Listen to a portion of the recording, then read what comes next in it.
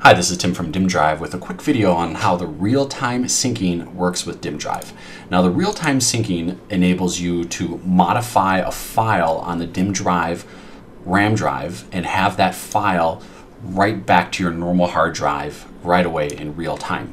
This means that if you're playing a game, for example, Castle Story or Call of Duty or whatever it is, and you have like a save file, for example, that save file will exist on your RAM drive, the Dimmdrive, and then the real-time file sync will write it back to your hard drive.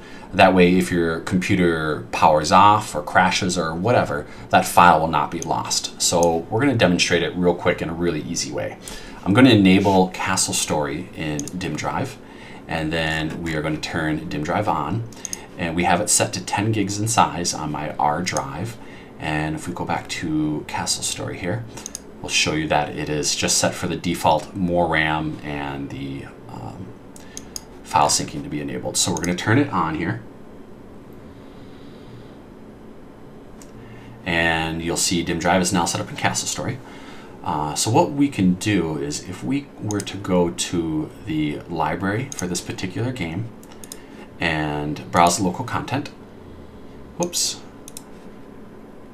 properties, whew, didn't want to click that button. Browse the local content here, and let me bring up this window. Here we go. We will see that Castle Story in Steam has a symbolic link set. We go over to the properties to our R drive, which is Dimmdrive. And let's just bring this over here and locate my R drive. Here we go. So this is Dimmdrive. We can see it's actually called Dimmdrive. So what we're going to do here is we're going to simulate as if we were to play a game and have the game create a save file. So we're just going to put these windows over here for a moment. Let's keep the Castle Story window up. Properties, local files. Let's just keep this right here. So let's say we're playing Castle Story and we create a, looks like I have a couple test files. Well, let's say we save the game and create a save game file. So what we're going to do new, and we're going to do text document. And we're going to call it save game 1. So we have a new file. Let's say we save our game in whatever the video game is. And again, we're on our Dimmdrive or R drive right here. And you'll notice here in the sync, you see this thing that says sync and it says save game 1.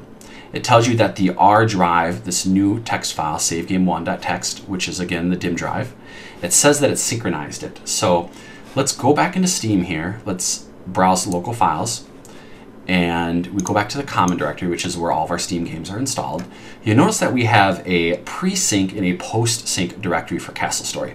The pre-sync is Dimmdrive's way of ensuring that you never lose any files for the actual game, because Dimmdrive will make a copy of those files on your hard drive. So this is just part of Dimmdrive's way of maintaining integrity.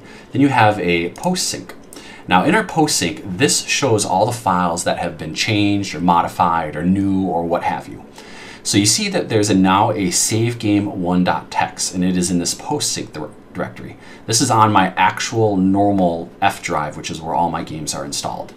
So what happens again, for example, we played Castle Story and we theoretically created a save game file on Dimmdrive. Dimmdrive synced that directly from the R drive, which is our Dimmdrive, and it put it in this post-sync file or post-sync folder. Now, if we were to turn off Dimmdrive, for example, let's just close these directories here, and we are going to exit out of all of this, and we're going to turn off Dimmdrive. So Dimmdrive is cleaning up all the symbolic links, removing those post and pre-sync directories. And now this is our F drive. This is our non-Dimmdrive. This is our normal hard drive. If we go into the Castle Story directory, we are going to see a new file in here now called savegame1.txt. So that means that this file that used to exist on Dimmdrive now exists on the actual normal mechanical hard drive that existed prior to setting up Dimmdrive. And we're going to do one more test here. So we're going to pretend Castle Story is the game that we're going to do a save game on. So we're going to bring this over here, and we are going to click on. And so Dimmdrive set it and everything up again. And once again, we now see the pre-sync directory, and then we see the actual symbolic link. Dimmdrive sets all this up automatically. This goes to our R drive. We go on over to our R drive. Once again, we have Castle Story. Now let's pretend for a moment that we resave or do a new save game. So this is our Dimmdrive. So we're editing the file directly on the Dimmdrive. So we're going to put test brand new save file. So we're just going to edit this text file, test brand new save file. We're going to save it. And what we're doing is we're testing to make sure that this writes back to the original directory that exists for Castle Story. So we see now it's synced save game 1.txt, and Dimmdrive automatically looks constantly for new files that have changed, and it sees we changed save game 1.txt. So now what we're going to do, we're just going to close this and we're going to turn Dimmdrive off.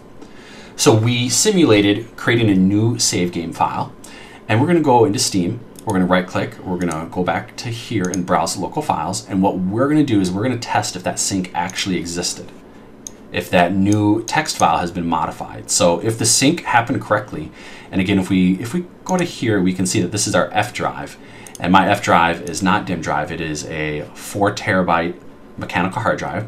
So if we edit this, and sure enough, it says test brand new save file. So what we've just done here is we've verified that Dimmdrive will look at file changes or new game save files or whatever it is, and when it sees a difference, it will take that new file and write it back to the original hard drive, which for me is the F drive. And should we save over that file, maybe we make a new save game, or we modify a save game, or maybe the game updates itself. Maybe there's a patch that modifies whatever it is. We just verify that that modification is written back to your normal hard drive. So if my PC should crash at any point when I do my save game, this file is written back and I don't lose that data. So this was a quick demonstration of how Dimmdrive does the real-time sync. And I hope this answers any questions anybody should have and gives you a little bit of a sense of security in that if your PC crashes, you do not lose that save game, or you do not lose that, maybe it's a Photoshop document that you've created, or you do not lose anything.